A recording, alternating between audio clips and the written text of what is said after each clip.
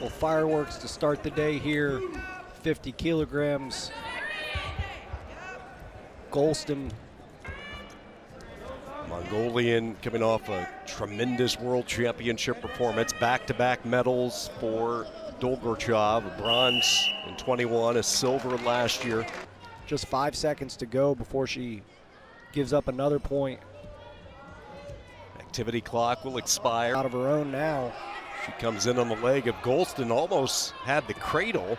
Still looking for a possible cradle situation. She gets the takedown. Now she switches quickly to an arm bar, and she's going to try to roll Golston over, and she has a lot of leverage on this one. And Mongolia in a pretty good position. You see the torque on the right shoulder of Golston. Golston doing a good job fighting here, but there's a lot of time left in this period. It's going to be hard to fight through that and inch your way out of it. What's the best solution underneath here for her? It looks like that left hand is really trying to push that knee over the head, but as I say, that gives up the fall. So, man, she has been on a roll here in 2022. This is an athlete to keep an eye on as you move closer to the World's 23 and then eventually the Olympic Games. Gambatar, the 26-year-old, has some experience, has traveled extensively, has been Mongolia. Inner circle. Taylor burying the head of Gambatar.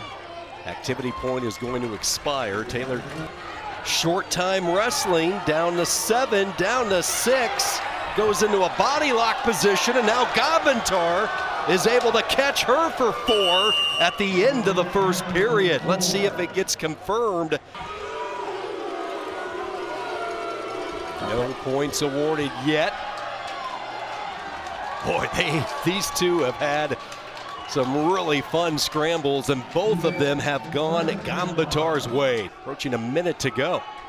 The composure there by Gambatar, she just, both situations just didn't give it up. They turned it into her own offense. Just don't give up position. She has been on some deep shots. There's a straight-on double, a blast double by Gambatar. Taylor tried to lift her up and over, but Gambatar is going to finish this one early. Mongolia with a fall, and now they're going to pick up 4 more additional team points with the superiority win.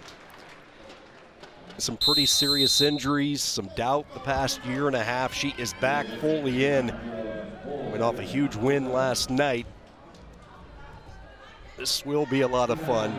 These two competitors and all that they have accomplished. And Jenna Burkett was in. Straight on double there, getting to the lower legs and getting 2 for Badochur, and immediately trying to get the legs crossed up. A 2-1 lead as she gets the takedown and the turn. 4-1 Badochur. She might not be done near the edge. And Jenna did a really good job getting them. She's not going to win if she ties it at 4 on criteria. Trying to get to those double unders, and now she comes over the side and gets the 2. And she's within a point.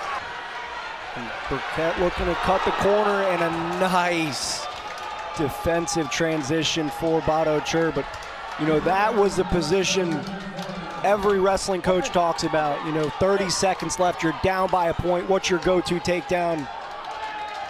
The reversal will come, but it will be Badochur.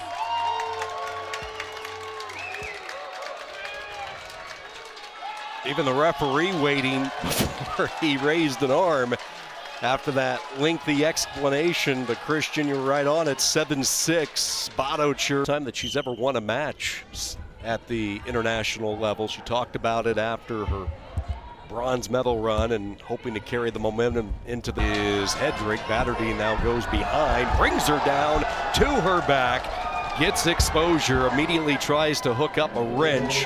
Batterdine with a 4-0 lead. Here's an opportunity possibly for Hedrick to get her first points. See the width right now with the 2 legs underneath, quad potting, trying to get that point of contact down, and Hedrick does. Position right to a trap arm. Her right hand should come back, look to secure that arm. But Batterdine just holding on to that leg for dear life. And there she's got it, so she continues to look at that trap arm was right there. She missed it. 10 seconds to go, swing single.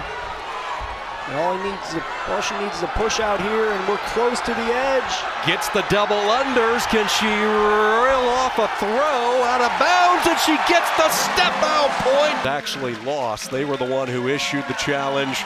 The American wins with the step out point with inside a second to go. Alley of this bronze medal World Cup session.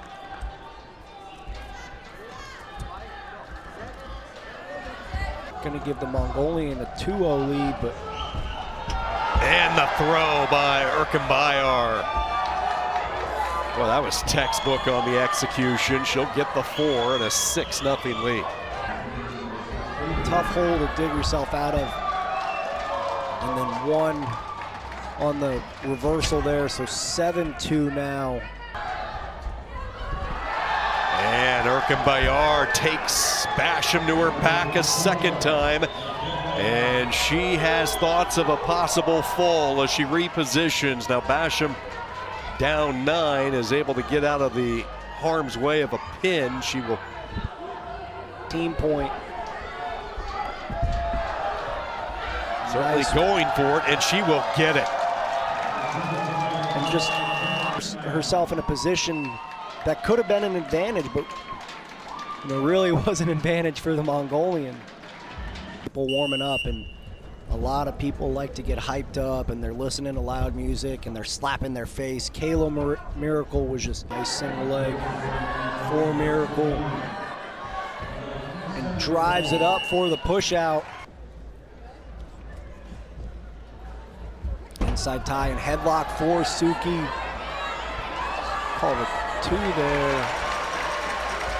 And 1 on the reversal for Miracle. She tries to go into a lace. And this is what I was talking about right here.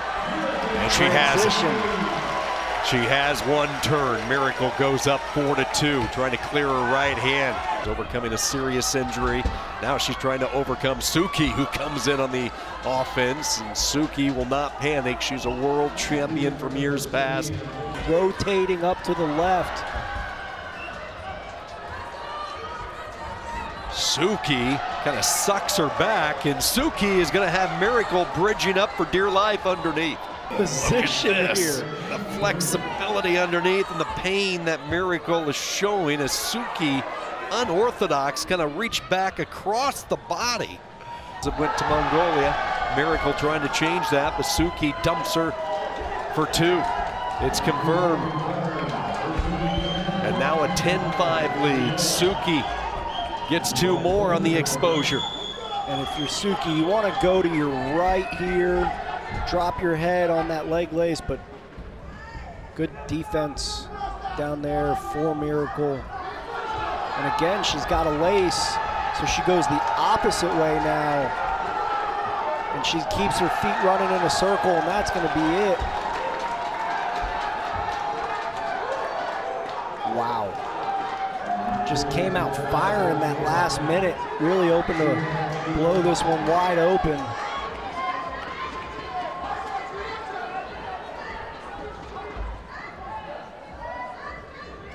Suki will just hold, take a look at the clock, and 1 more roll before the... Wonder how that one would have played out if,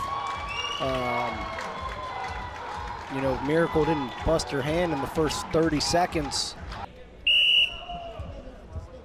5-1 Mongolia, weight number 7, 65 kilos of Purim Dorch. Right at the whistle comes in for 2, and the theme continues to be Mongolia to shoot right away and have success. They look great against the all-world team. Now again here today, a little bit later in the morning, but 11 a.m. start time here locally, and the Americans down 5-1 against Mongolia. To welcome United World Wrestling to town as Velty tries to get back on her offense again, secures the legs near the edge, and that's here in America, coaching at Oregon State University, the Beaver Dam RTC. A nice crotch throw for. Cemented her spot into 65 kilos. Talked about her 2 world bronze medals, and again, it's the activity on the edge for Velty. He does exactly what you're supposed to do to defend a slide by, drops her level, gets to a leg attack, and scores that takedown on the edge to take a 2-point lead, a minute left here in the bout.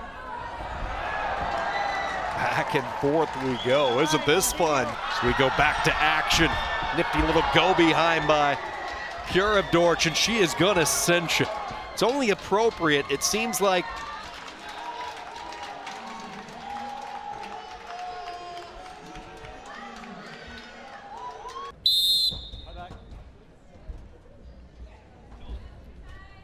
Piercy for the Americans.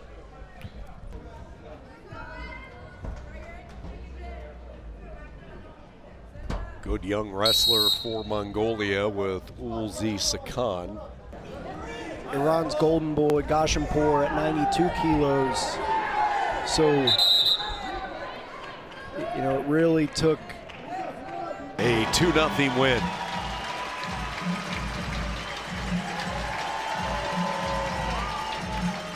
It's a great opportunity for, and Skylar Grote, 2022 has been her coming out party.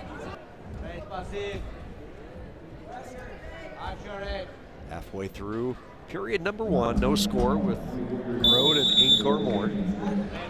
Talked about the experience that there's a momentum building, and it's not going to slow down. It's just going to keep getting bigger and bigger for the women to compete in this sport.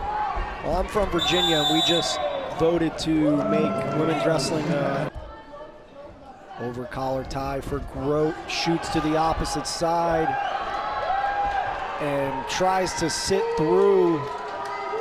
And Kamar catches the head, sucks her back. Over collar on her right side, that's her attack hand. There she is. That last time she shot to the left side.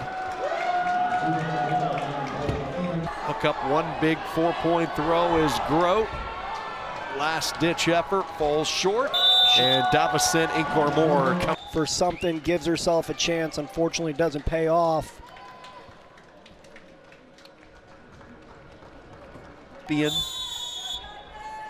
Saw an opportunity at this weight to compete for her country, knew she had a good young squad. She wanted to be one of the leaders, and now here she is trying to fend off the American Guilford, who launches the first assault and gets the 2 on the takedown.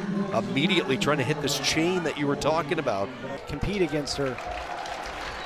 You know, that's the beauty of this sport. Blast her way to 2 more off the double. And it's all Guilford early, 4-0. Working hard to ratchet up the knees, try to get a lace, and she has it. It's one turn, readjusts. She will drag Ocherbert back to the center. She's one turn away, drags her again, and that is it. So Diamond Guilford ends this match in the first period. One of 11 children, Diamond was the first daughter for Roy, and the words Diamond Precious mean dear to her father's heart.